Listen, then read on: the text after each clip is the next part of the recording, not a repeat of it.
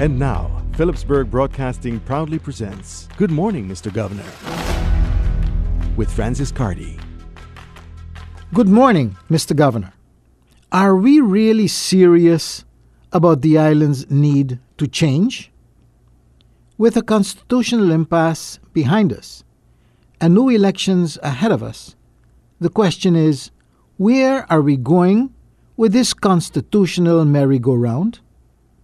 What may sound like a rational way to overcome our constitutional impasse at first glance is turning out to become the best way to maintain the island's present political standoff.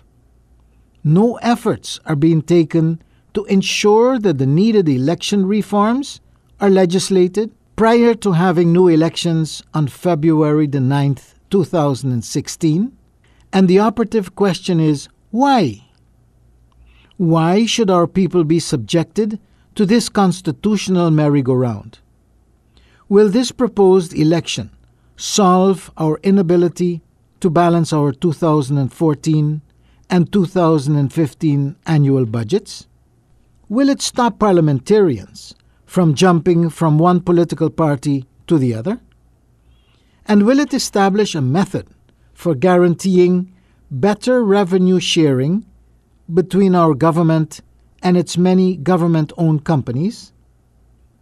If none of these challenges are solved, why are we so hell-bent on going back to the voters for a new mandate when we are not seriously ready to explain to them how the island will be governed more effectively and efficiently without experiencing these disruptive political impasses?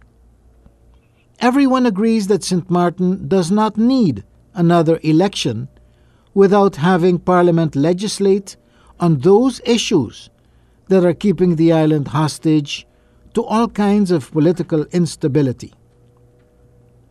Our present fame to shame must be replaced with an articulate sense of direction, with an integral vision, strategy, and structure, with supportive policies, action plans, and programs that will steer an incoming government towards a government program that is realistic and dependable for a better future.